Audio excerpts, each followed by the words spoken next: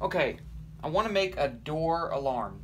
So I have here a battery, I have a little very annoying buzzer, and then some wires. So one end of the buzzer goes to the positive end of the battery, and that the buzzer actually, this one has, the red has to go to the positive. The direction actually matters. And the other end goes around here to the negative end. So these two wires, if I touch them together, annoying, right? Okay, so how can we make it so that the buzzer goes off when I open the door? I'm going to show you the wrong way. Here I'm going to use two paper clips. I'm going to attach these two paper clips like this. I'm going to attach that one like this. And then if I touch these, it's on. If they're broken, it's off. So it's on, and if I do this, when I open the door, it turns off. So if I open the door and pull these wires, it would turn off, but that's not what I want. I want it to turn on when I open the door. Okay, so here's a different way to do it.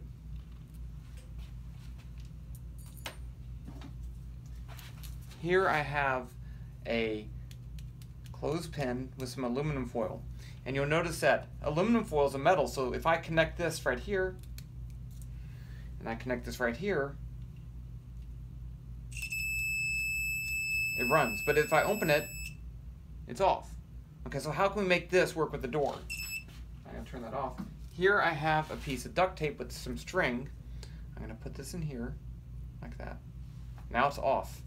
Okay, now I need some more duct tape.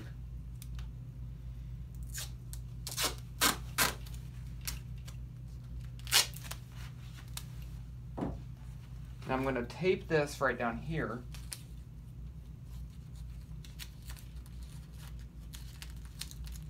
I'm not doing the best taping job.